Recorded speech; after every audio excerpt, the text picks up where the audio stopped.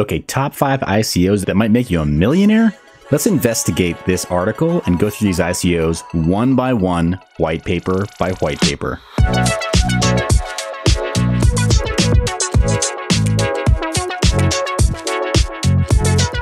Welcome back, my name is Seth Estrada, and if you're watching this video, you're probably on my YouTube channel, Seth Estrada. And today I want to talk to you about some ICOs. Now, we've been talking about GPU crypto mining a lot lately, and not so much about trading. First off, disclaimer, this is not intended to be financial or investing advice.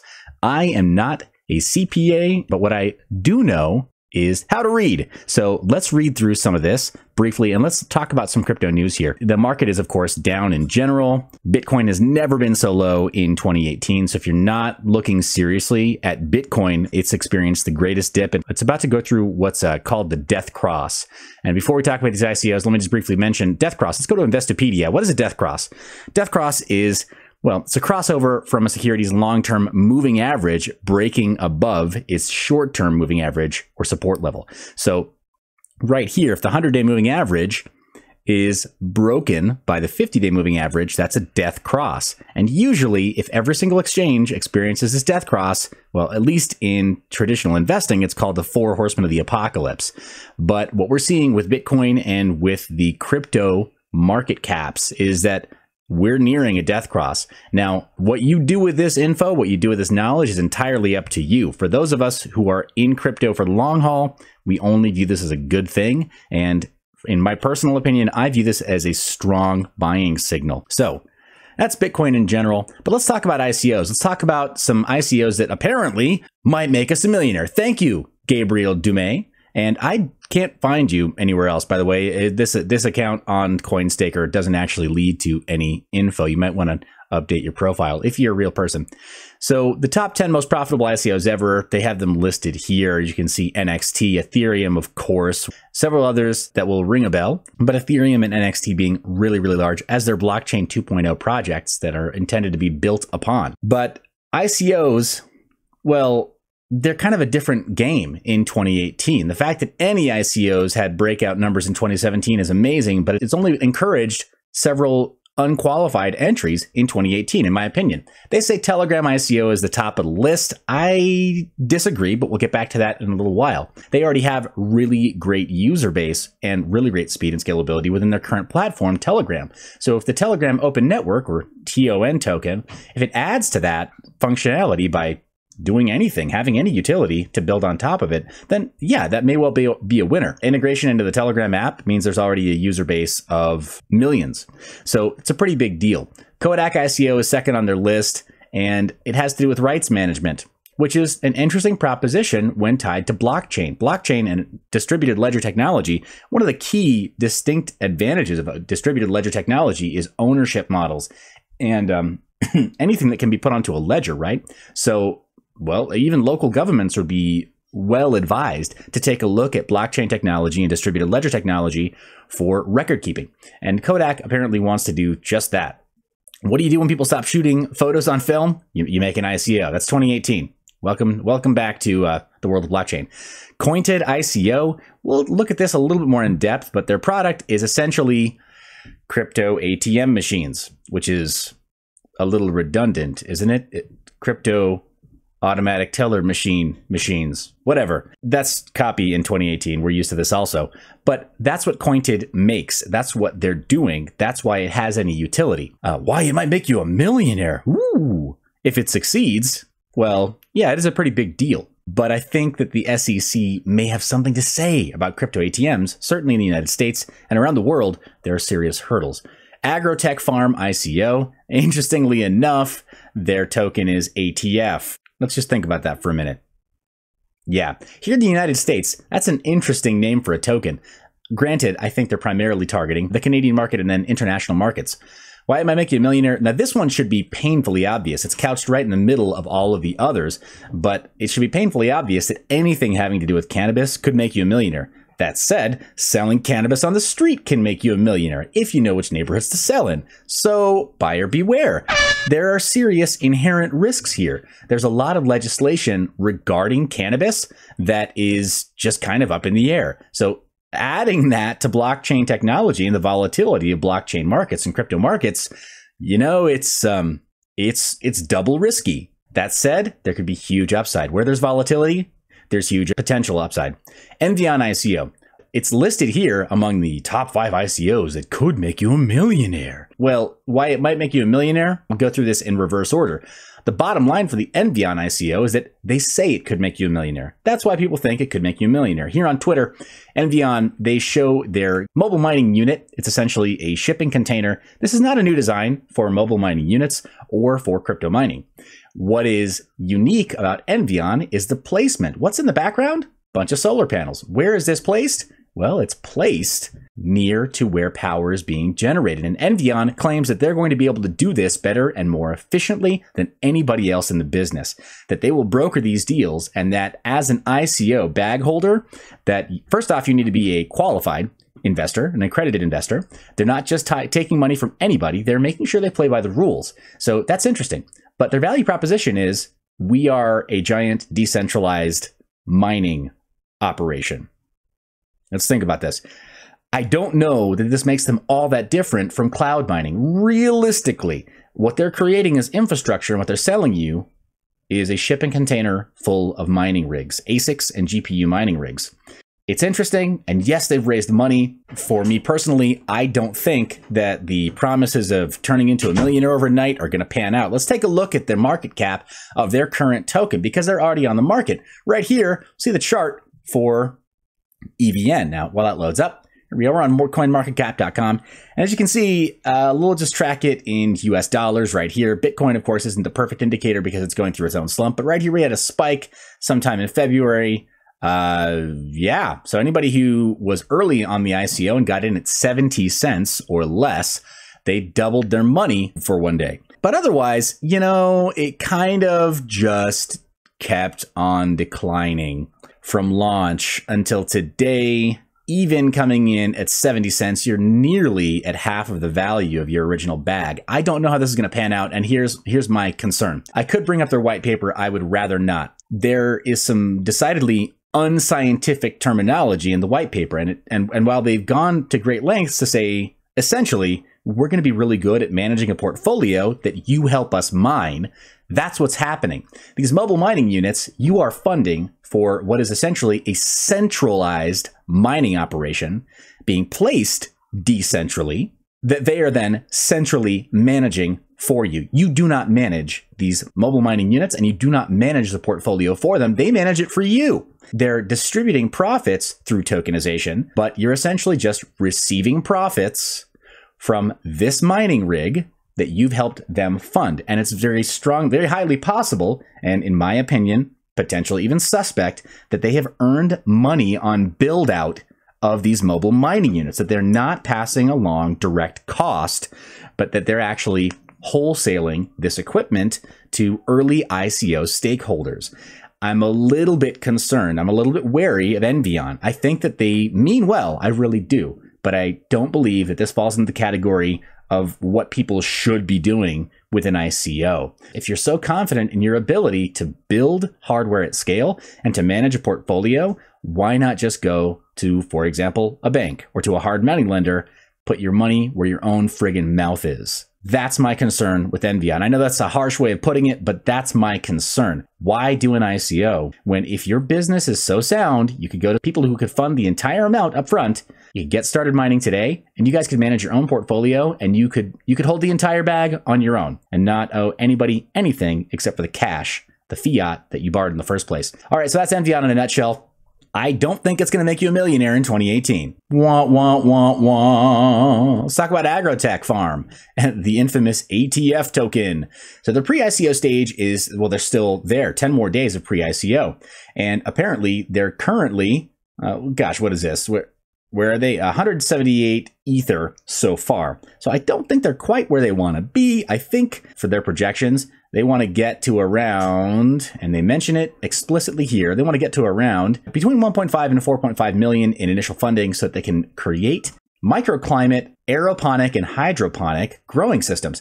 Now, this I think actually has some merit. They talk about it being for cannabis. So again, it's speculative. It's risky. there's real volatility in this market, cannabis, already, even if you're not already on blockchain. That said, they have two different models, and they call it a home grower. They don't call it a cannabis grower per se. It's called AgroTech Farm because it is intended for multiple uses, as hydroponics and aeroponics can be used for multiple uses. Again, open disclosure, I am not endorsing the use of cannabis per se, but I'm not discouraging it either. My views on the legality, well, they're my own views and mine alone. But they vary from state to state, from country to country. And so investing in an ICO like this could be tricky, depending on where you are in the world. They even say so themselves. It's got a lot of disclaimers in this white paper. And this white paper, it reads almost like a prospectus, but then they go out of their way to say that it's not a prospectus because they have to be very, very careful about what they're saying here. They've really hired some great minds to write this white paper and to frame this correctly so that it's not overly speculative and you don't get stuck in a bad position, or they don't get stuck at least in a bad position attempting to sell something that they can't really deliver on. So right here, market, industry, and information, terms and definitions, they go through quite a bit here, abstract of their current business, and then the two products, ATF home grower strawberry and the ATF home grower cannabis. They also go out of their way to list competitors. So they've really gone out of their way to make sure that you understand what your options are. Again, unlike Envion, where Envion is essentially saying, hey, look, we're doing something that's so unique. No, you're not. There are mines all over the world that are set up next to hydro power stations and solar power stations so that they can do exactly what you're doing. It's not unique. It's not special. Right here, ATF, they're acknowledging who their competitors are because, yeah, hydroponics and aeroponics also not new. This is not a new concept to anybody who's been involved in farming or in generating microclimates for farming, like greenhouses, for example. Right here, Canada, that's where they're primarily targeted. And then USA, these are hot markets, right? Where the USA is still kind of deciding what they think of cannabis at the federal level and at the state level. And then the token and then some information for it with the roadmap right here. Again, if they only get $1.5 million, this is what they're going to do. But they are using their examples based on the middle of the road, 4.5 million, I believe US, not Canadian dollars. So they show you their product right here. This is what you're getting in exchange for investing with them in their ICO. The tokenization, this is where I struggle. Does this require an ICO? Could you fund some other way? Like, for example, Reg CF. The United States government already, and the SEC already allow for you to raise funds doing crowdfunding. And if you're talking about a worst case scenario of only about $1.5 million, Reg CF, from what I understand, again, this is not intended to be financial or consulting advice per se. If you were my client, I would go a little further out of my way to get you the chapter and verse on this, but I believe that Reg CF will allow you to raise, I think, just over 1 million, barely over $1 million. So your worst case scenario could be fulfilled a different way. You don't need an ICO for this. You don't need to tokenize what you're returning to investors either. So I'm a little bit confused as to why this needs to be an ICO. The product seems cool though. The team seems to have done their homework. And yeah, I think that this could be really transformative for the cannabis market and the growing need for cannabis to be grown at home, as well as other hydroponic solutions just for vegetables. If every single home in the United States had a small herb and vegetable garden like this, well, America would be healthier. We'd have less problems with obesity, and there would be all kinds of additional benefits, right? In a down market, the economic downturn would not have hit so many people so hard. We could potentially have fewer families on food stamps in this country and other forms of welfare. This is a pretty big deal in terms of the product to your right. The product to your left, still very volatile. And again, I don't endorse the use of cannabis, but I don't endorse its prohibition either. I think that decriminalization is probably a good thing, and legalization probably a net positive for society at large. So check them out. For them to be able to automate a lot of this by including the correct lighting and then generating the correct microclimate, as well as watering and nourishing and feeding the plants that are inside. No pesticides are necessary because it's a fully enclosed climate. You don't need to worry about bugs crawling into this because it's totally locked down. So you've got a pretty amazing mix of technologies that make it possible to yield vegetables faster. So almost 30% faster because they create the ideal growing conditions. And then the maintenance costs, they say, are really, really low. Plus, you can control it from your phone. Wow. The manufacturer's warranty, 2 years, which is, I don't know. I mean, if you're looking at farming and you're growing stuff in this machine, I would hope that it lasts longer than 2 years, but it's a pretty high-tech device. They've got to place some limits somewhere, I guess. AgroTech Farm, I want to see a longer warranty. Personally, I want to see a longer warranty somewhere along the lines of 5 years. If I were to buy something like this for an herb and vegetable garden, well, I mean, I would need to know that it's going to amortize over 5 years or more. So please strongly consider giving us a 5-year warranty on a device like this. Again, the product to the left, I'm unlikely to buy. I don't think I'm your target market. But the product to the right, I'm very interested in. And because I'm interested in seeing some of these laws change, vocally support your ICO right now. Disclosure, I don't earn anything by making that endorsement of AgroTech Farm. I just think it's a really cool idea. And I love that they're acknowledging that there is competition in the market. I love that they're being much more transparent about what the heck they actually provide. Do I think it requires an ICO? No, but that's the route they've chosen to go for their crowdfunding. So they're already committed to that course of action. And I'm not going to argue. I'm not going to argue that that's an okay way to go in 2018. Moving on to Cointed. There's not a whole lot about Cointed. They're not listed yet. So for example, we can't go to CoinMarketCap and see what their token is trading at right now. What do they got? Tell us. The future of money, yet again.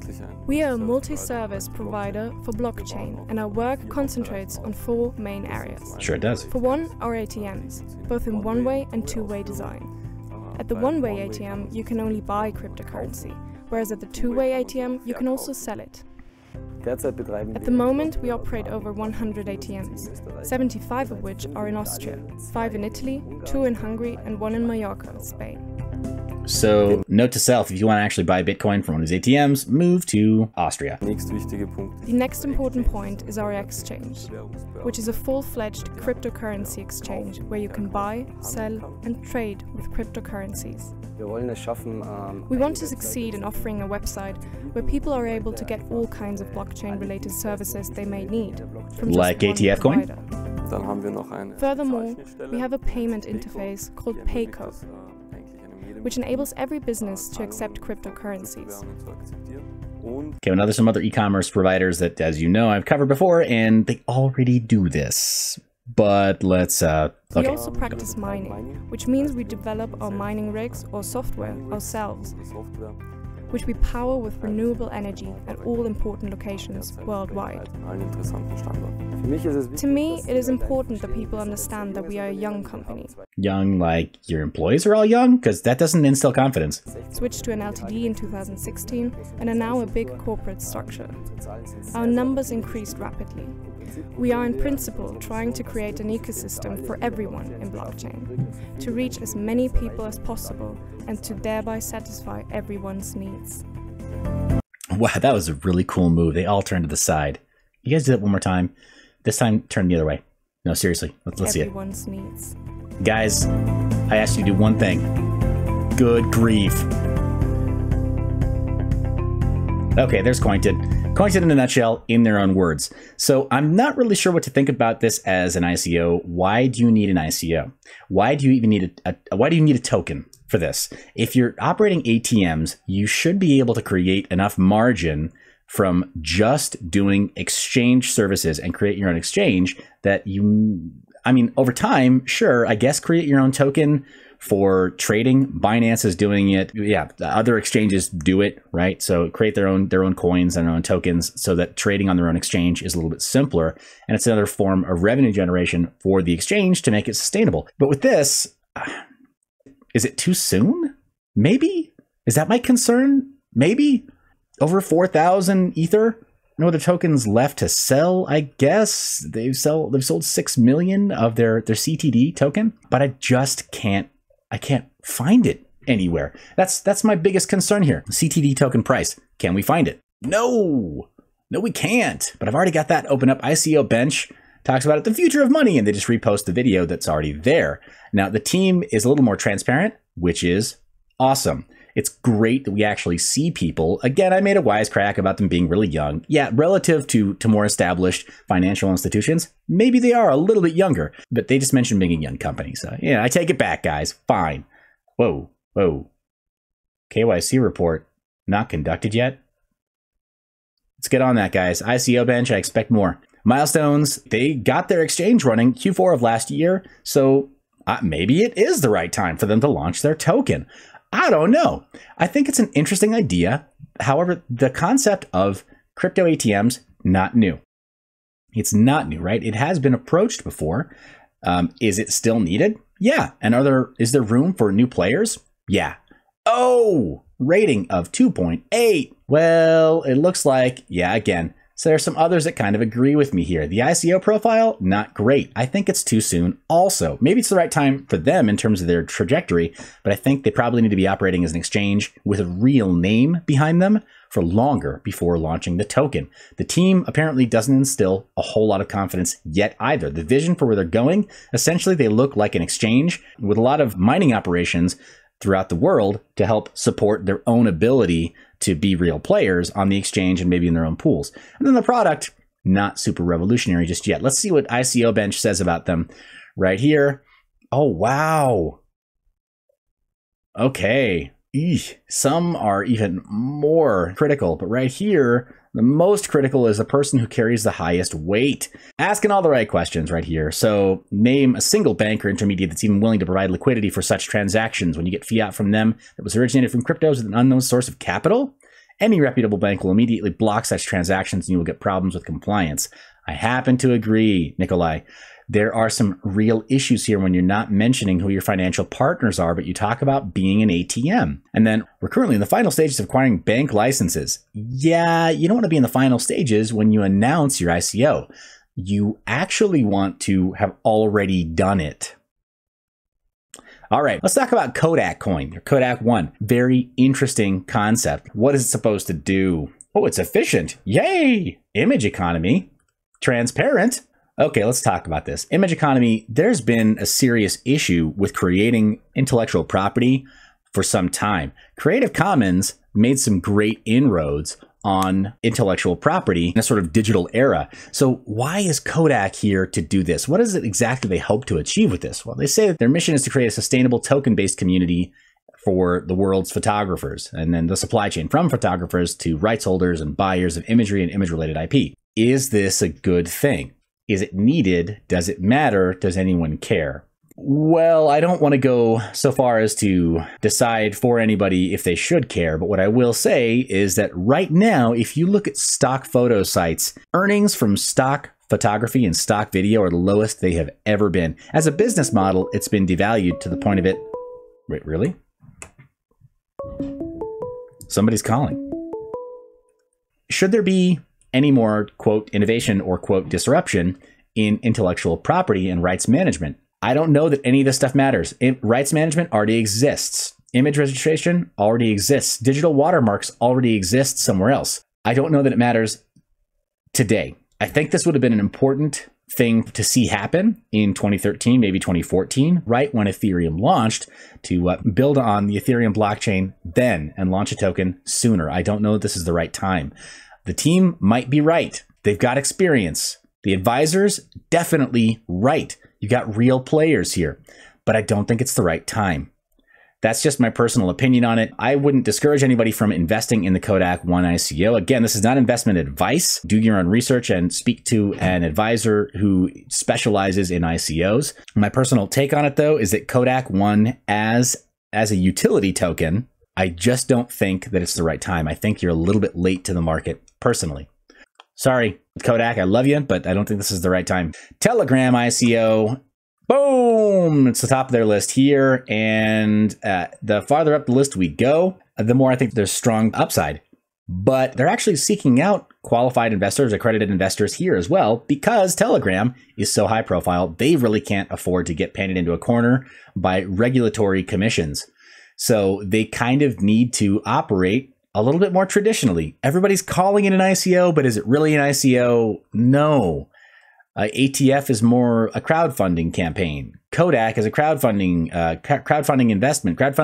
We're calling it an ICO because there is some utility maybe on some of these blockchains. KODAK1 promises some utility. AgroTech Farm, I don't know what utility their blockchain actually offers. It really is more of a security token, right? It has to be. but you're getting a physical product in return. Envion, I have no idea what you're offering in exchange. I don't know what your real utility is. And I don't know why I would invest in your mining infrastructure when I could go and spend the exact same amount you're asking for on my own mining infrastructure. Telegram, I think I get it. There is some real utility that they're promising with this. How do I know? Because here's the white paper. This is where it gets good. Here's the primer problem statement, and let's go through everything else. Bitcoin has established itself as the digital gold, and Ethereum has proved to be an efficient platform for token crowd sales. However, there's no current standard cryptocurrency used for the regular exchange of value in the daily lives of ordinary people. What does that even mean? It means that they haven't paid any attention to Monero or Zcash. But the blockchain ecosystem needs a decentralized counterpart to everyday money, a truly mass market cryptocurrency. Despite their revolutionary potential, existing cryptocurrencies, let's mention Dash here as well, existing cryptocurrencies lack the qualities required to attract the mass consumer. Such as what? Highly fungible, portable, and divisible? Again, see also Dash, Monero, and Zcash. The established blockchain networks, Bitcoin and Ethereum, play important roles in the ecosystem, but don't have the capacity to replace Visa or MasterCard. Their current architecture, they're limited to a maximum of only 7 transactions per second for Bitcoin, 15 for Ethereum, resulting in insufficient speeds at higher transaction costs. With that, I agree. As we all know, if you've ever had to do a transaction with Bitcoin or Ethereum recently, it's not so great. And transfer fees are, of course, increasing as a result. But regular users starting to engage with Bitcoin and similar technologies often get confused when trying to buy, store, or send Bitcoins. Probably also true. It does need to be a little more user-friendly. But again, see also Dash, Monero, and Zcash. Outline of vision, speed and scalability, and intuitive user face, and engaged user base. Okay, that's great. And Telegram can probably deliver on an engaged user base and an intuitive user face. Probably. I mean, let's not get into a Telegram versus Slack flame war here because, you know, we know which direction that's going to go. With speed and scalability, I think they've proven that they can create a network that is pretty fast. Let's talk about not their history of Telegram. You can look that up on your own, but let's talk about what it is they intend to do with the Ton blockchain. Infinite sharding. That is cool. Blockchains can automatically split and merge to accommodate changes in load. It means new blocks are always generated quickly, and the absence of long queues helps keep transaction costs low. Pretty cool. Instant hypercube routing. Ooh. Smart routing mechanisms to ensure that transactions between any two blockchains will always be processed swiftly regardless of the size of the system. Time needed to pass information between Ton blockchains grows logarithmically with their number. So scaling to even millions of chains will allow them to all communicate at top speed. Proof of stake approach, that means there will not be mining per se. There may be master nodes, but not mining per se. Proof of stake approach in which nodes deposit stakes to guarantee their dependability and reach consensus through a variant of the Byzantine fault-tolerant protocol. This allows Ton, well, the upshot of it is that it allows Ton to focus on computing power of its nodes on handling transactions and smart contracts, further increasing speed and efficiency. Now, will there be an open node? Will there be like a node token reward system? Meaning, could you go out of your way to purchase a master node and then earn daily rewards from having a master node? We have yet to see. And then 2D distributed ledgers can grow new valid blocks on top of blocks that were proven to be incorrect to avoid unnecessary forks. It's a self-healing mechanism to save resources and guarantee that valid transactions will not be discarded due to unrelated errors. Pretty darn cool. This should make it a little more fault tolerant. This is what they actually want to add by way of utility. This is what makes it special. This is what they're actually doing to solve problems. Ton storage. It's distributed file storage technology accessible through the Ton P2P network and available for storing arbitrary files with torrent-like speed. Awesome. Smart contracts used to enforce availability. So it not only enables storage services that are akin to a distributed Dropbox, again, think Dropbox on BitTorrent crack, paves pathway for more complex decentralized apps that require storing large amounts of data, such as YouTube or DTube. Yeah, IPFS much? Or Telegram. That's a problem that IPFS is kind of already solving. Let's just acknowledge that right now. Ton proxy, network proxy anonymizer layer that's used to hide the identity and IP address of Ton nodes. Similar to I2P, the Invisible Internet Project, this layer can be used to create decentralized VPN services and blockchain-based Tor alternatives to achieve anonymity and protect online privacy. Are there services, widespread services that do this? Well, yeah, Proton VPN does that now with Proton Mail. Is it decentralized across a new blockchain.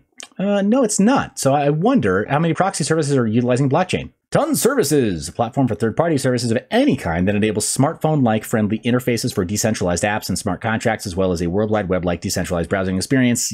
This sounds an awful lot like our other blockchain 2.0 services, like Ethereum, like Ardor, like Quantum. So I don't really know what that means. And then Ton DNS, service for assigning human readable names to accounts, smart contracts, services, and network nodes. This is so important. This is actually an extremely important step in the direction of making it more accessible to the everyday consumer. And then Ton Payments, platform for micropayments and micropayment channel network. Can be used for instant off-chain value transfers between users, bots, and other services. If you don't already know, Telegram is open to bot services like Chatfuel. So this is a pretty big deal too. What if you don't want to be locked into, as an e-commerce provider, selling on Facebook using their chatbot network?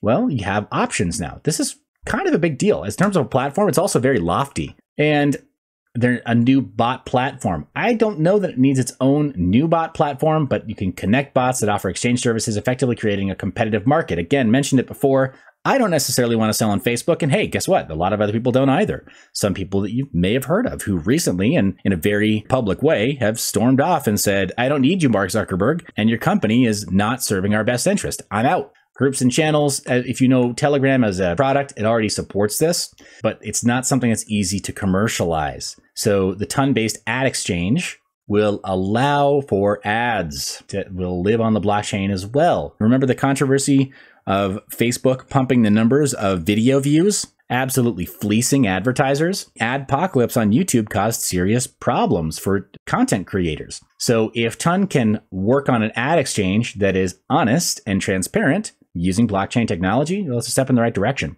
And you'll be able to do something that DTube has committed to not doing, which is including advertising and integrating that into hopefully a censorship-free environment. Digital content, physical goods, if you're talking about basically creating an e-commerce gateway or an e-commerce platform that contains less friction than, say, other e-commerce platforms, then, well, I welcome it. And then decentralized services, hopefully there's just more on the horizon. Hopefully there are more developers who are interested in it, in the same way that the Ethereum virtual machine should be attracting developers, but being able to develop in only one computer programming language has maybe caused a delay, I'm just going to say.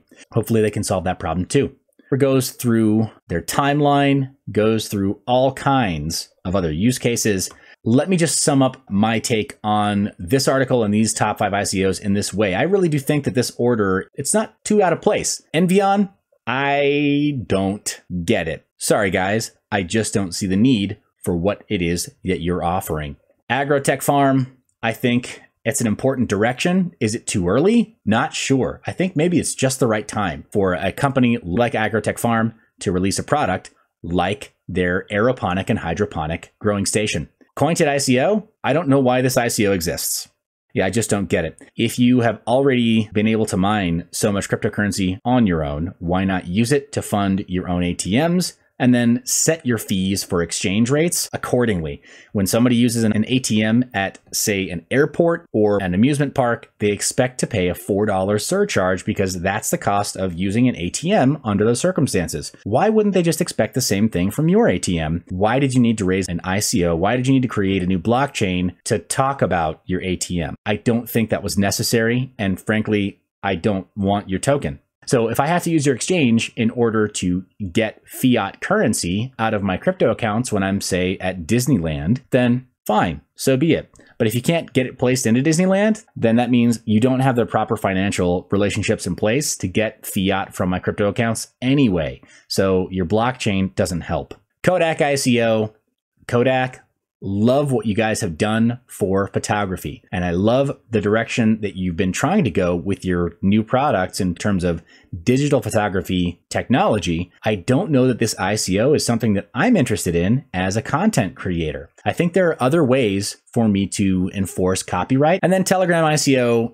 I have high hopes. But the reality is, if you're not an accredited investor, they're not looking for your money anyway. So are these going to make you a millionaire? My take on it is not in 2018, not unless you already have $1 million.